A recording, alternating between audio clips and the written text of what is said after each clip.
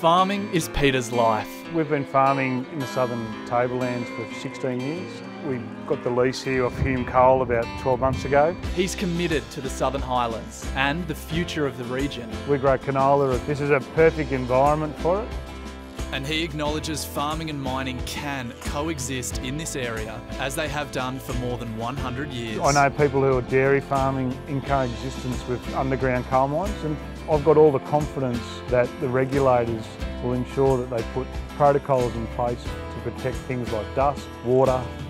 Since Hume Coal bought this and other local farms, with Peter's knowledge and hard work, they've become more productive, both in terms of cropping and livestock. Certainly productively lifted from where we've seen 100 cows here on Merryworth, for instance, and now there's probably 1,400-1,500 cattle running around. Peter and Hume Coal are working together to ensure agricultural sustainability, so the land stays productive for generations to come. We know that one day we hope to be working in coexistence with the mine, and we're very confident that we can do that.